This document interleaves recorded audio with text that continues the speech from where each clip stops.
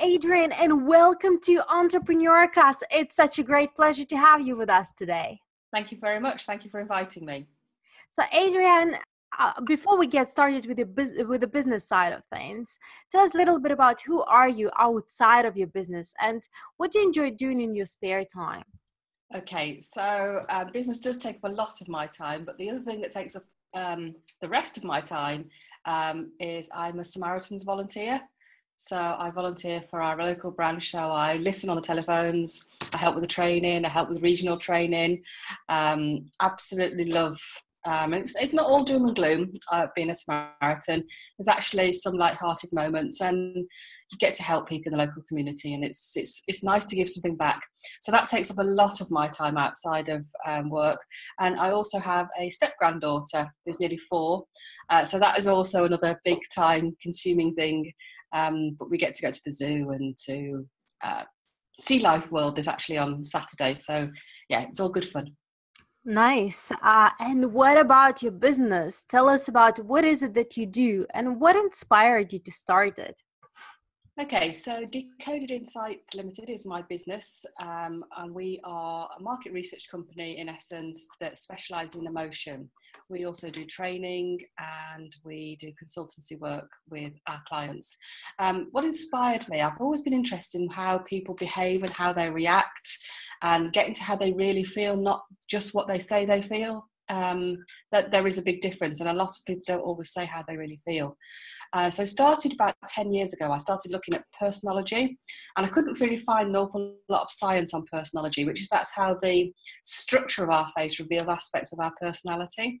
It is something I've gone back to a few years ago, and I'm fully trained in that as well. But the emotions on our face, there's loads of science out there, and it's a really interesting subject, and it helps anybody who communicates with other people to really get to the truth of how other people feel, but also to understand yourself and how you really feel about things as well, which can be quite surprising. That's amazing. It sounds very much like so can you like sort of read people's emotions through their face? Is that kind of thing that you do? Yeah. And I remember once I watched a couple of episodes of this movie, Lie to Me.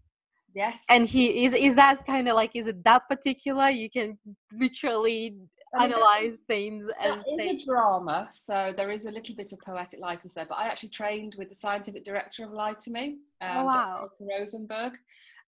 She worked on the series, so there's a little bit of poetic license with what Cal Lightman does. But in essence, that is the science. It's really hard to do in real time unless someone shows a macro expression which lasts 2 to 5 seconds. A micro expression, it's gone on and off the face before you've even had to register it. So that's very hard to do in real time. And the way we do that as a business is we film interviews with market research participants that are willing, and we'll then get to the truth of how they really feel. But we have to play it 15 frames per second to capture those micro expressions. Wow. So it does have a little bit of poetic license there, but in essence, that is the science. Awesome. So Adrianne, between, your business and analyzing people and family time and, helping people, what would you say your typical day looks like? They're all so very different, and that's part of what I love. I don't think I could be a person who does the same thing day in, day out. A typical day, or I'd say a typical week, would be easier. So normally 2 or 3 times a week, I go down to London, either the outskirts or central London, because that's where a lot of my clients are. And then I try to spend a couple of days in the office catching up on paperwork, doing some analysis, because it's one of those skills that you have to keep yourself refreshed. You can't just walk away from it for 2 or 3 weeks and expect to pick up where you left off. It is really, it's something I have to keep reminding myself of. Amazing. So Adrianne, throughout our entrepreneurial and business challenge, we did come across a lot of challenges. Yes. So what would you say was the greatest challenge for you in your business, and how did you manage to overcome it? The greatest challenge, and it's an ongoing challenge, is helping people realise that this skill actually can really benefit their business. And alongside that challenge is I can go so broad with my business. I've decided to focus on the market research world because that's my background. Because if you think about this skill that we have, we could go in any industry. So sales, marketing, HR, recruitment. So that's been a really big challenge for me to focus and just not get distracted from the core that we do, because we get asked to do so many interesting things, and it'd be really easy to zip here, zip there. And that way you haven't got a consistent, lucrative business. If I know, I learned that the hard way. But as I said, the other challenge is helping people to see how it can benefit them. So that it's not woo-woo, there is rock solid science behind this way of understanding other people. So that's a really big challenge. And that's an ongoing one. And I'm always looking for ways to make it more, acceptable to people, and that, prove the science underneath it. And how do you do that? How do you prove it to them? Demonstrations, really. So if I can get in front of someone face to face and show them some of the work that we've done and how it really benefits our clients, that's the most impressive way. I can tell people, we've got 200 size sample of people who did this, who said this, but if I show them one video clip of it actually happening, that's it, then they're sold in. Amazing. So Adrianne, we also, throughout our journey in years of experience, we come across a lot of successes. Yes. What would you say was the greatest success that you had in your business? Oh, I've had a few. Last year I won an award. I won 2 awards actually from a marketing group I'm in. There was 200 applicants. I was so happy with that. I was really happy with that. And just getting to work with some of the clients I do. Our clients are Unilever, Premier Foods. We've got some big brand names, and it's a real. I get a buzz every time I walk in through their office doors and think, wow, I'm here in my own right. And I love that. Absolutely love it. Amazing. Also, as entrepreneurs, we come up with a lot of great ideas. Mm-hmm. Where would you say do you come up with your best ideas? When I've got thinking time, so that's either on the train or in the car. In the car, I try to listen to audiobooks, and that really sparks ideas. So that they're business books, generally recommended. Go onto Audible or any of those other, apps, and listen to, and that's how you get idea. That's how I get my ideas. I'm thinking time, just thinking, no, how does that connect with what I already do, and how could I use that to take us another step forward? Because that's what we're always trying to do. Can't stand still in business, as you know. Yeah, definitely. So Adrianne, I'm sure that, throughout the years, you've been an inspiration to a lot of people. But you yourself, do you have people that inspire you, or so-called personal heroes? Yeah, I've got a few really. There's I don't know if you've heard of Jen Sincero. She wrote the books Badass and How to Be a Badass About Money. And she wasn't successful until she was in her mid-40s. And she really details in her books about how the struggle she's had. And she's really realistic about business and, what it takes to actually break through a lot of the barriers that we have in business. And she's a real inspiration to me, because it's sort of any age, it doesn't matter how old you are or how young you are, it doesn't matter if you put the effort in and go for what you really want to achieve.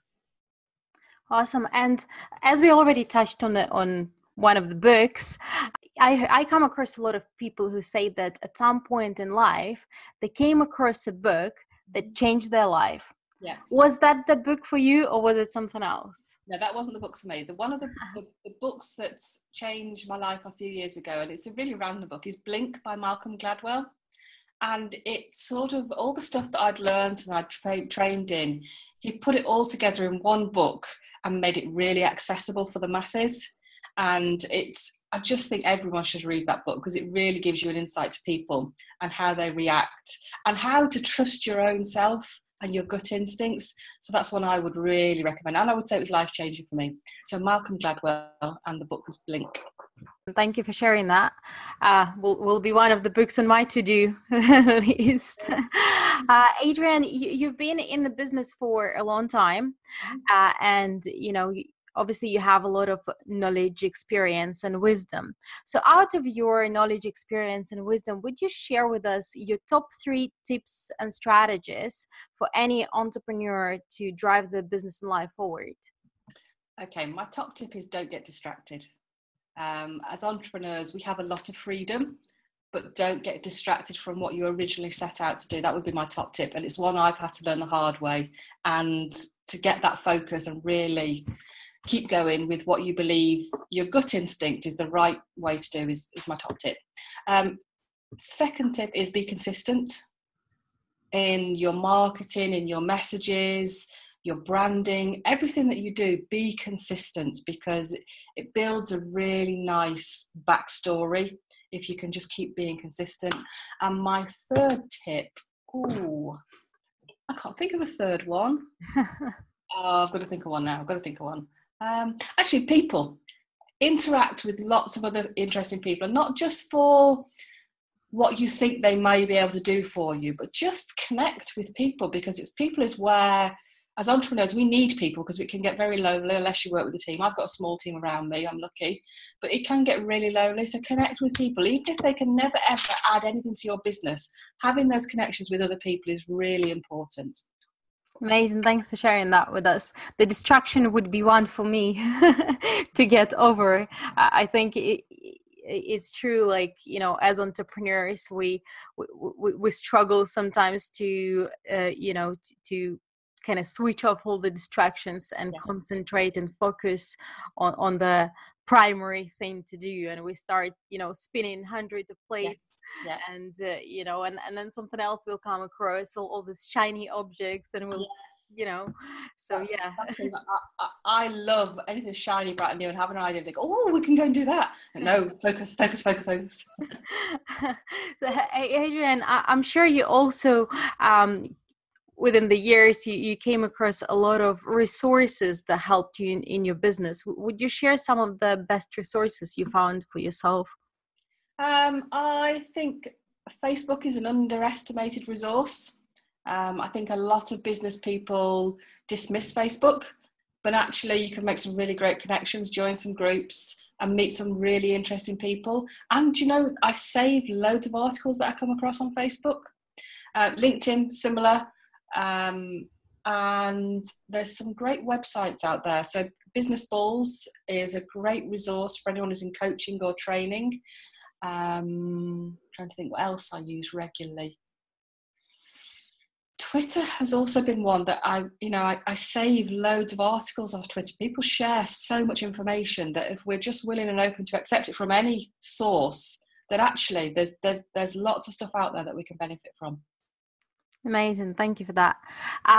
Adrianne, you've been in a business for a long time.